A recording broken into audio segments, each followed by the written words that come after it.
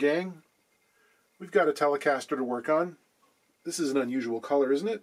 It's kind of a navy, dark purple with a candy effect. It's got some metal flake in it. I like it. I wonder what'll happen over time. It depends on what kind of clear coat was used. Nitrocellulose lacquers and some of the polyvinyls, they tend to yellow considerably, and usually it'll turn something like this into a deep forest green or a kind of viridian turquoise color. And blue pigment is often also quite fugitive. It'll fade out with UV exposure. The owner should take a picture now while it's fresh for comparison in 30 years. Be fun.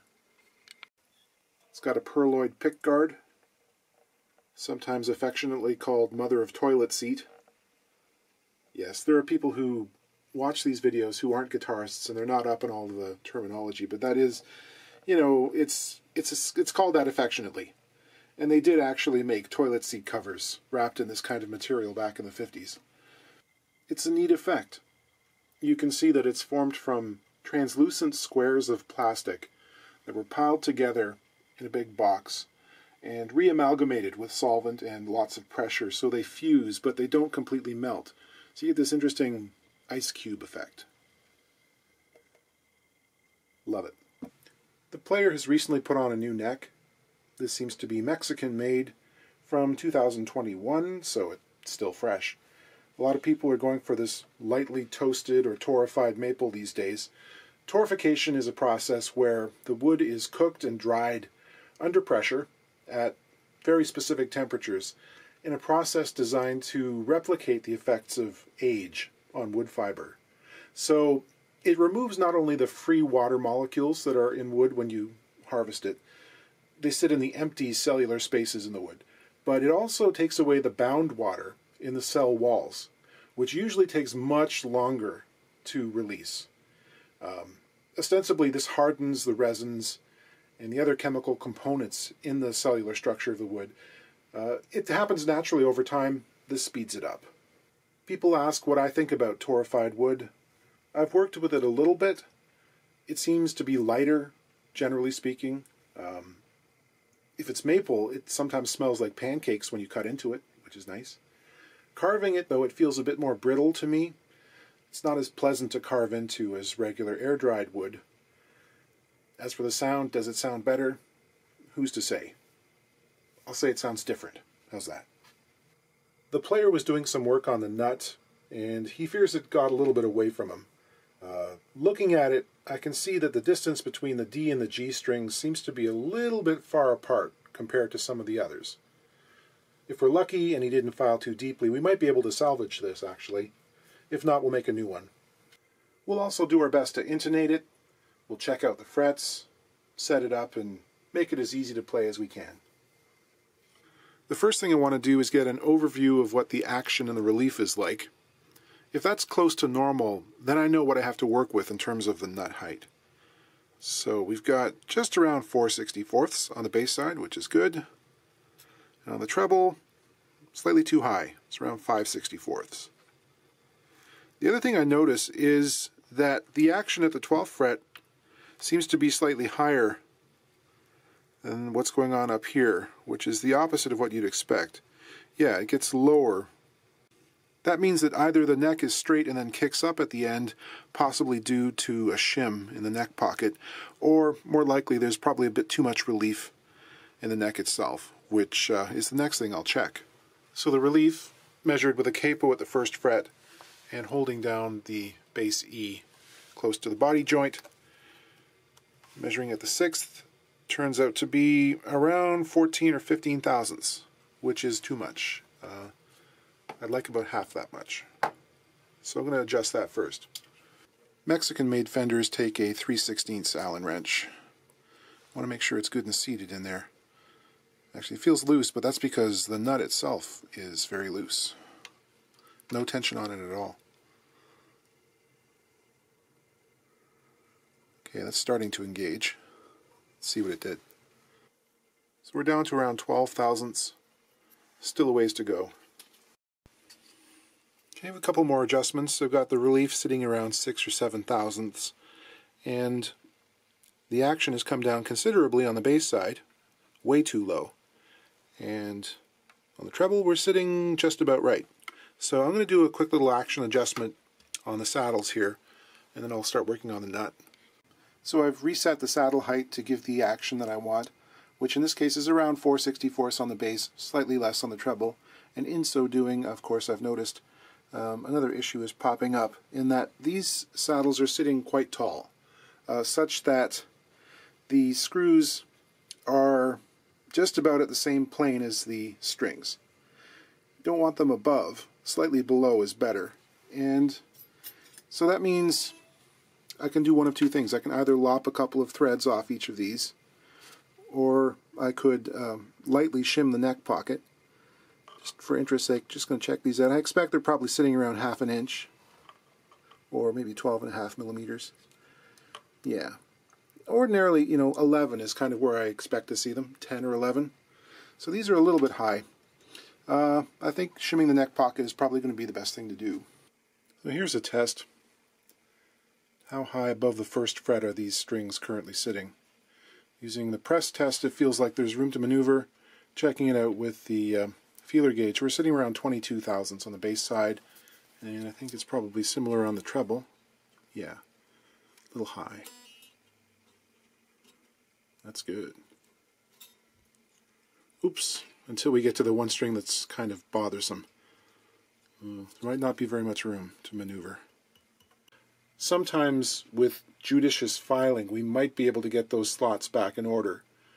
This kind of wandering offline can be hard to avoid if you're not practiced at it, and especially if the nut starts off way too tall, because all that extra material you've got to plow through gives you the opportunity to pull to one side or the other.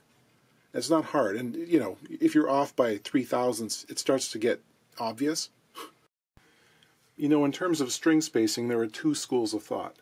There are those who expect the distance from string to string center lines should be equal. And then there are others who want a graduation from treble to bass, where the thicker strings are farther apart. So the same distance would be measured from the outside of one string to the outside of the next. And that just naturally produces the widening effect. Both systems work. They feel slightly different. A lot of people can get used to either kind. So measuring the distance between the centers of the outside strings, if we divide that by 5, we'll get equal divisions. So let's check and see how that relates to reality. So we got somewhere around 272 thousandths between the center lines. And this is difficult to measure by eye.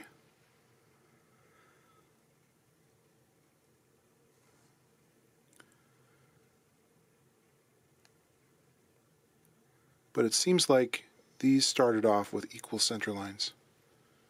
The high E might have pushed in slightly, and yeah, definitely the D string moved slightly to the bass side. We can talk about how far the strings should be from the edge of the fingerboard. On narrower necks, usually there's less distance there, so in chording your fingers aren't so cramped. But there are practical limits, namely how much of an angle there is on the fret ends. Some makers use a really low angle, like 45 degrees, and drag that inwards quite a ways. And you have to allow for that, because you can't fret notes on the bevels. They'll just slide right off the fingerboard.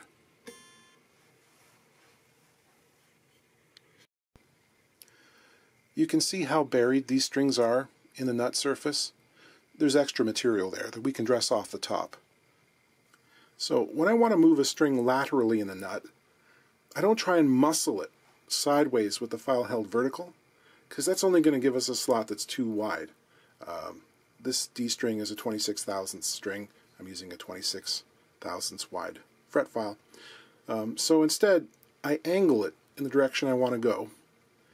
And then afterwards, when we're dressing off the excess, it gets rid of most of that angled appearance and just leaves us a slot that's half the diameter of the string, or maybe a little bit more.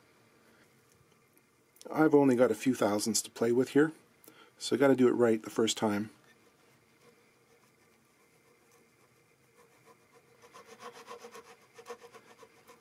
Now, we need a little bit of a downward angle towards the tuners, but on a Fender style nut, there's not much we can do there. Otherwise, we'll be cutting into the back edge of the sort of buttressing material here. That sometimes happens. And in guitars that are older, where the frets have worn down, and so has the nut, oftentimes the strings themselves will cut grooves back here. We want to avoid that if we can.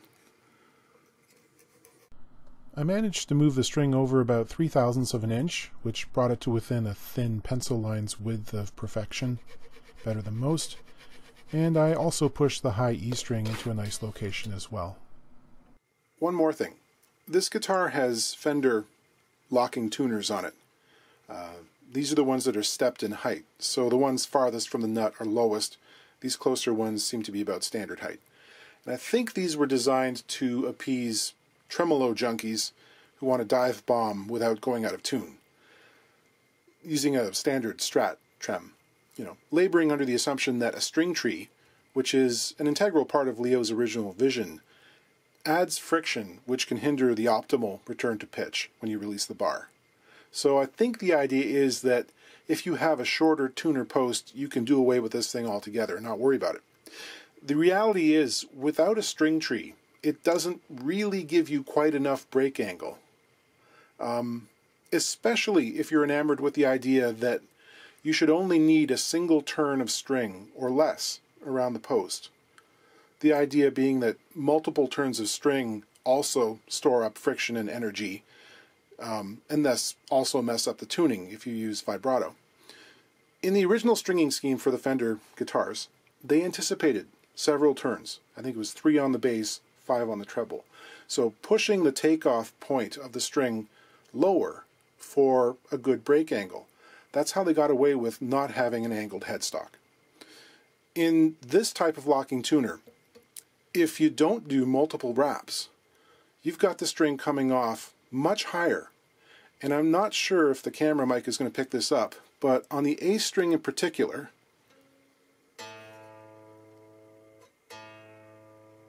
there is a little sympathetic buzz that happens when you pluck it. And initially you might hear it and think, oh, maybe the nut slot is too low. It's not. Maybe it was rattling on the first fret. It's actually the lack of break angle allowing the string to dance around on the bottom of the nut slot. Because if I push down a little bit,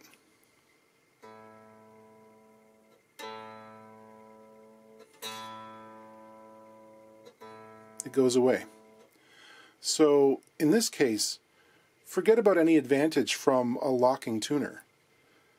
It might look weird, but we might be better off swapping for one of the short ones up here, because in this case we've got a functional string tree and the low height does nothing for us, but we need extra oomph for the lower strings.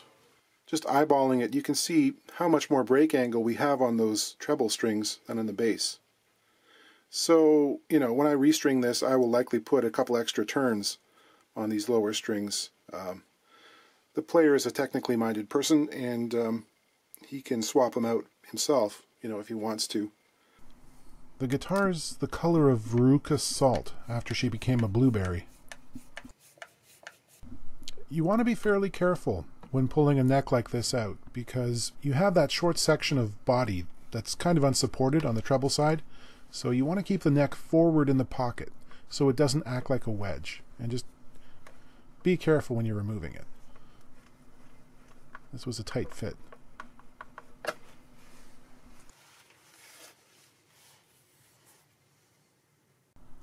We can see the date. This is only 7 months old. I have a piece of maple veneer that's about 0.5 millimeter thick, 22 thousandths, which I'll use to make the shim.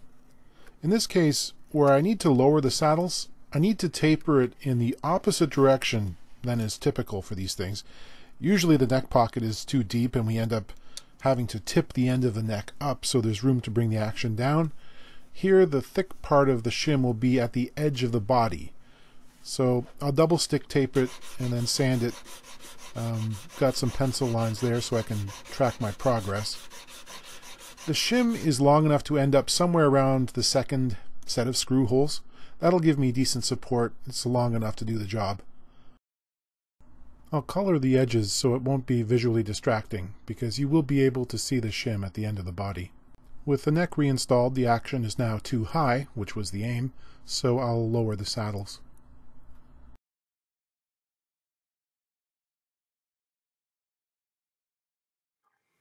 Well, I was tuning up, and I just broke an E string. And given the fact that this thing arrived without an E string, suggests that this guitar might have a problem with breaking E strings. Nothing worse than an electric guitar that breaks strings. So I'm going to look at this tuner pretty carefully and see if there's a bit of a burr or something sharp there, which might be causing the issue. I'll lightly file the takeoff points with a rat-tailed file, and then sand with some 600 grit to smooth it out. This kind of thing is not uncommon, just takes a little bit of work. Setting the intonation on an old school Telecaster. This is just like the originals. It's going to be a set of compromises, because no, you won't get every string perfectly intonated. It's not a possibility. And that's an interesting point. Like, what is functional intonation? In other words, how good does it need to be to make music? And obviously that was a topic that Fender had to address pretty quickly, because within 4 years they came up with the fully intonatable Stratocaster bridge. And yet, they maintained the simple 3-saddle Tele into, gosh, I think it was like the mid-70s probably. And then only on certain models did they go to the 6 saddles.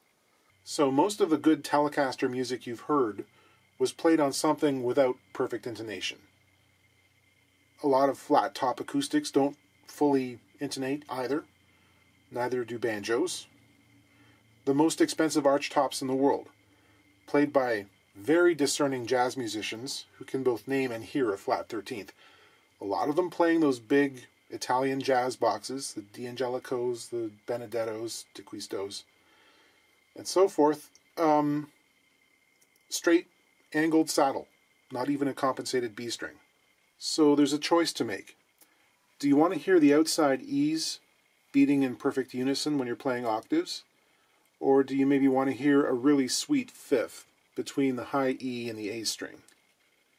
Or maybe you want to find an average between the notes on each saddle. I don't think that's so great, but maybe you do.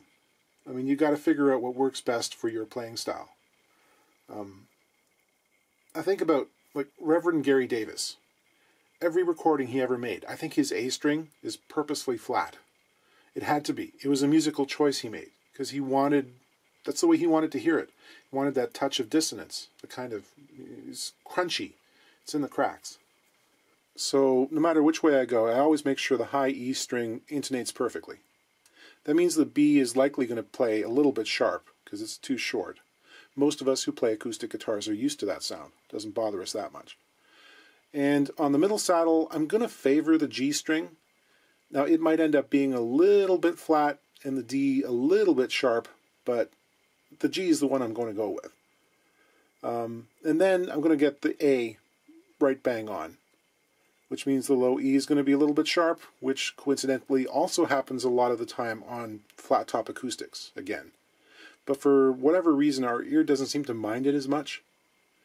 And with that, I mean, you can play good old-fashioned rock and roll, or if you got your fancy boots on, you can play both country and western.